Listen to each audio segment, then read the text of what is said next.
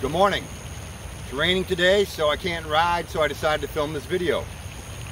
So we're going to upgrade the RadRover with a couple of inexpensive upgrades. One is a 203 millimeter front disc brake from the 180 millimeter front disc brake that is stock, and this should help us stop faster.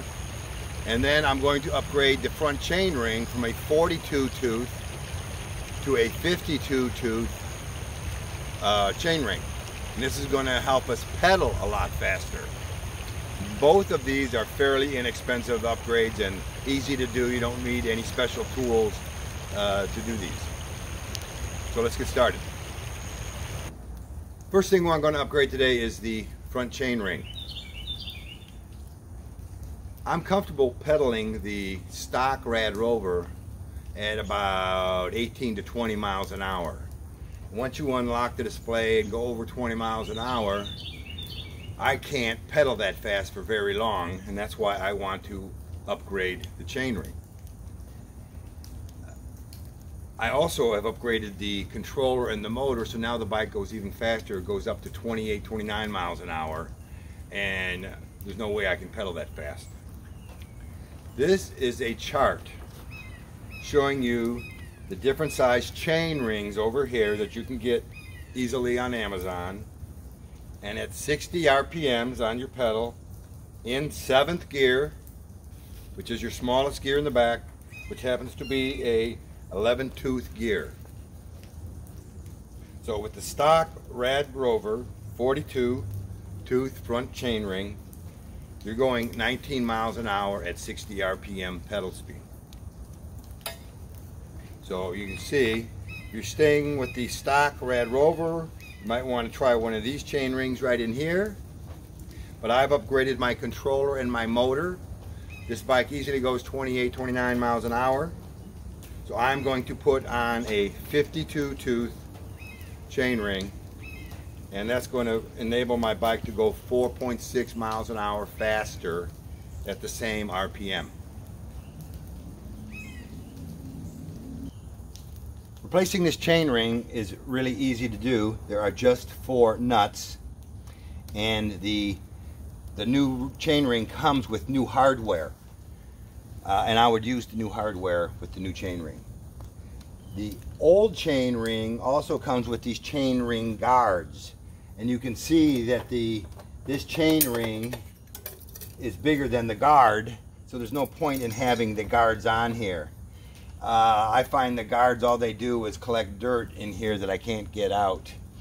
And they're just there to protect your pants from getting a little grease if you have nice pants on, if you happen to lean up against the chain. That's all the chain guard does, really, besides collect dirt. So we're not going to replace those. So these 4 nuts here, 6 millimeter.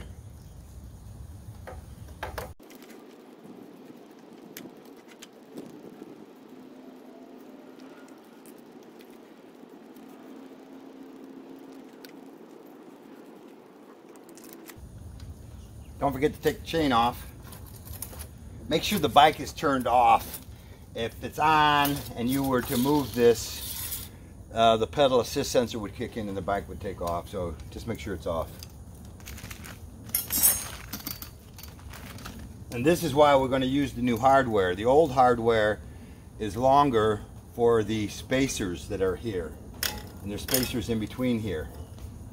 So use the new hardware.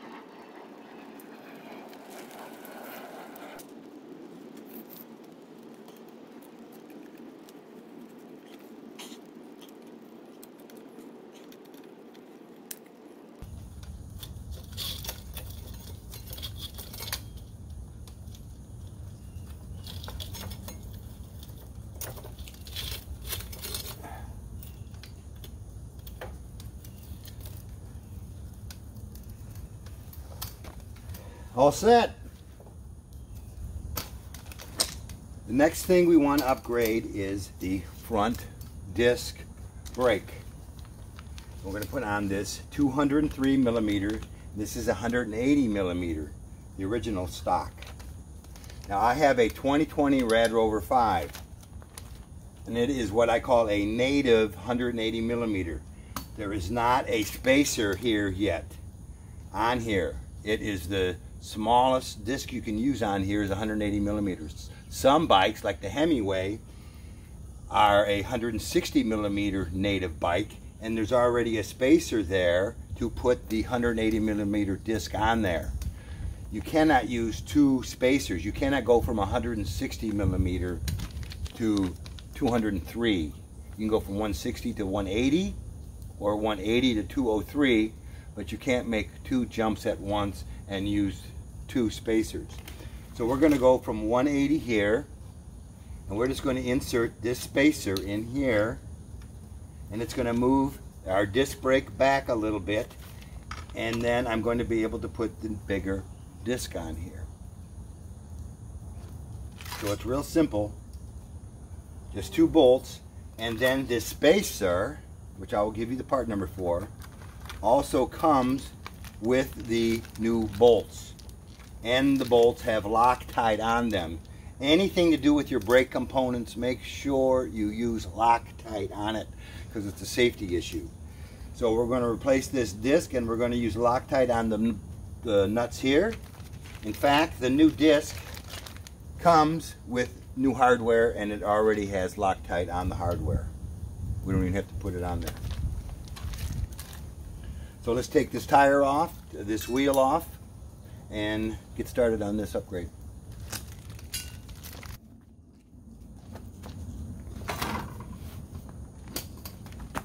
Replacing this disc should just be a piece of cake, but you do need a T25 Torx star tool. T25.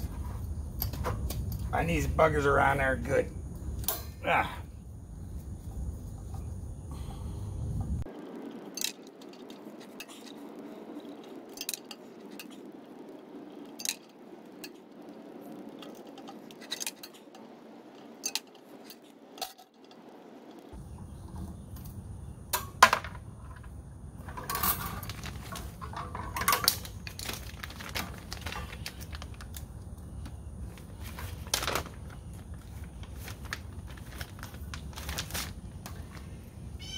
The new one, I'm going to try not to touch the outside.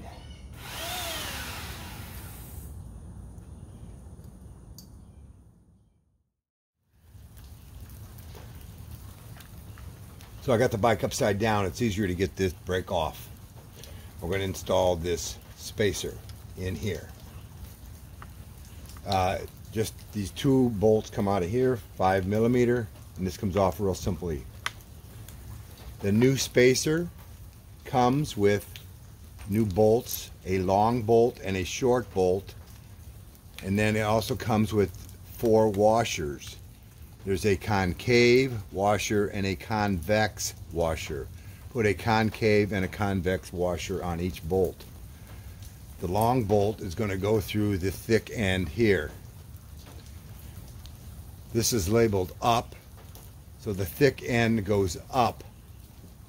And the bike's upside down, so that goes on this way right here. Thick end down when it's upside down.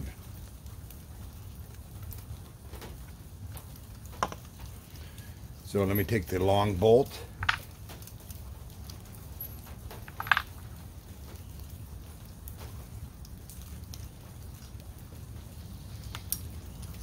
Through the spacer.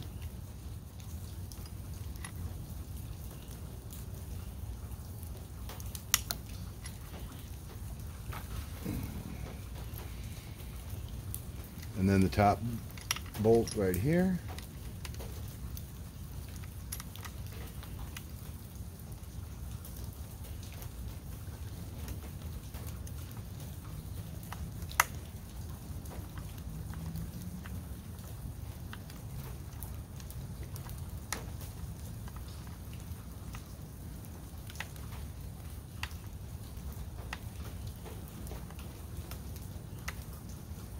And these bolts are tight with the Loctite on them. They don't go in real easy.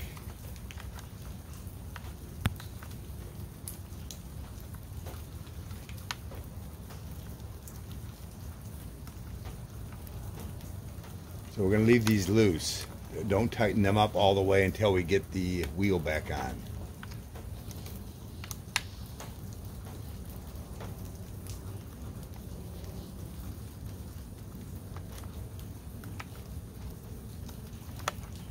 So I'll just leave it like that.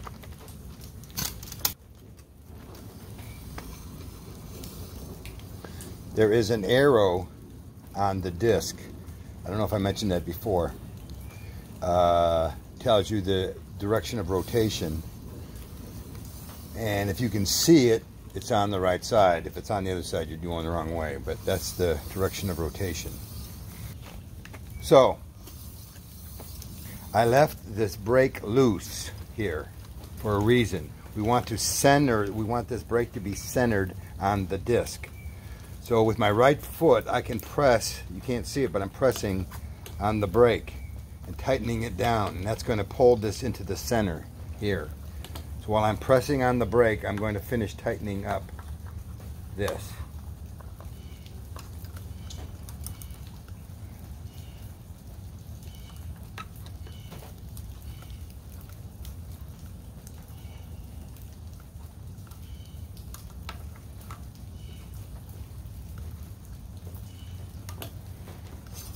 And that should be it.